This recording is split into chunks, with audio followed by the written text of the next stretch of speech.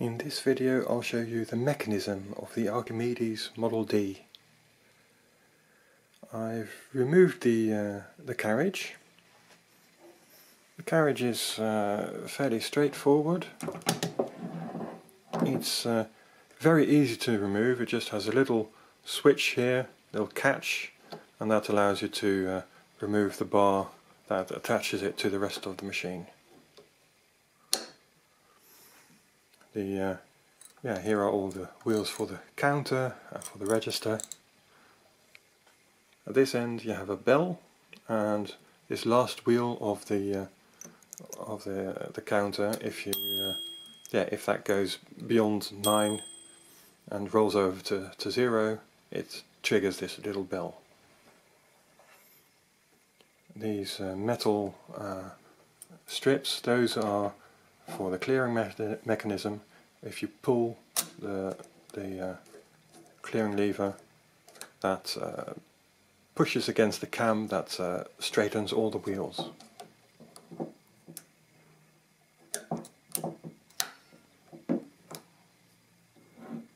So that's very straightforward. And here on the machine itself you see what drives those wheels.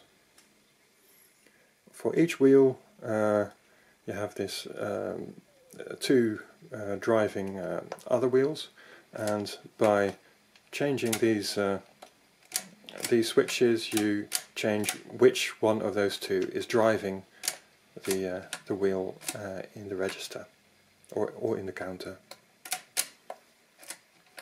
And because these wheels always turn to the right clockwise, normally this top one is connected.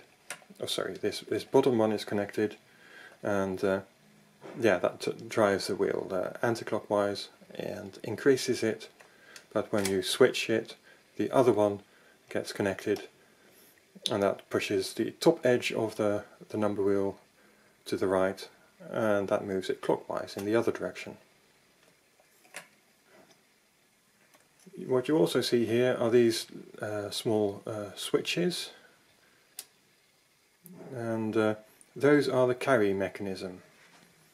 Each wheel in the register, they have a small pin pointing out, as you can see there, and that pushes this little switch, and that triggers the carry mechanism and ensures that the next one up will turn one step extra.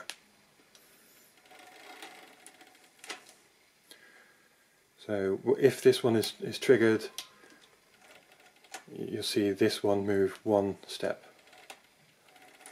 and then this is reset. The timing of each of these is sequential, so that a carry in the lowest digit will carry over before the carry for this one is executed. So you can have a rolling carry from 9999 to 1000. So at the left here, and if I turn the crank halfway, now I can shift this, and it'll turn these wheels near the end of the turn of the crank. And this switch isn't actually reset until the start of the next turn of the crank.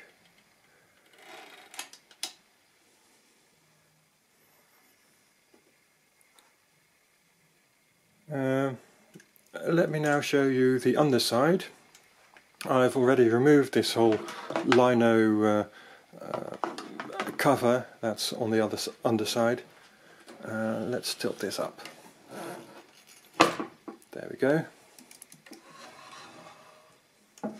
It's very heavy, of course, but here you can see the keyboard mechanism.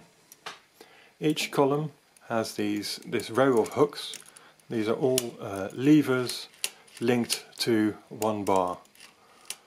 These hooks go from quite shallow at the top to quite deep at the bottom, and yeah, when you press a key that pushes against a hook to move the lever a little bit, and if you press one of the keys with the higher value, it presses against a hook that moves the lever quite a lot. So yeah, the key near the top moves this a little bit, key near the bottom moves this a lot. And what is driven by these levers is a small small gear that you can just see moving there, that that moves along the axle, and its location on that axle determines where on the stepped drum it engages, and that in turn determines how far the axle will rotate when the crank is turned. Here is this row of stepped drums, and yeah, the interesting thing about the Archimedes is that these axles are fairly close together, closer together than most of the competitor machines of this. The step drums are smaller, but more than that, they've cut away all the extraneous parts. So all the parts where there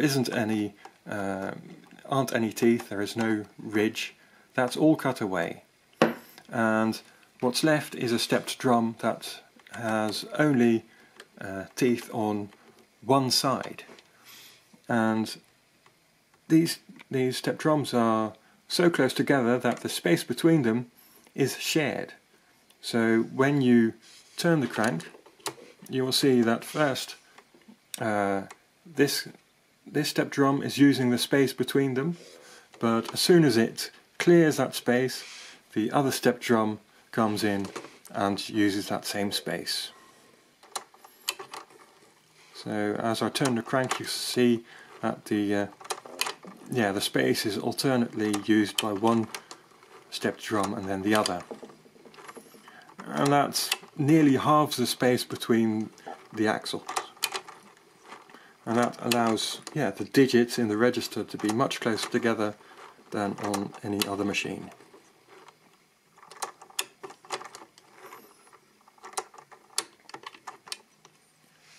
So yeah, that's about it. That's the mechanism of the Archimedes Model D. Thank you for watching.